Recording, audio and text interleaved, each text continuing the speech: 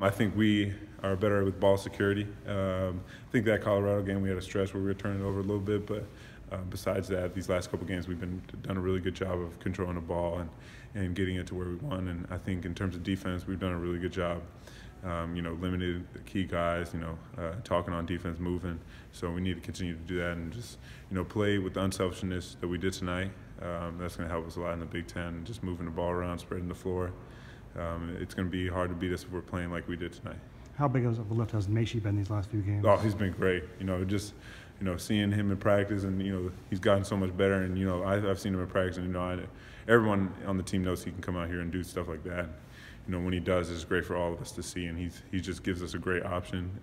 He's versatile, being that big, and can kind of play in multiple positions, and now moving towards the point guard spot a little bit more, since we're losing Connor, sadly. But he's doing a great job, and he gets in there, he plays hard, and his jumper's smooth. He's a great player.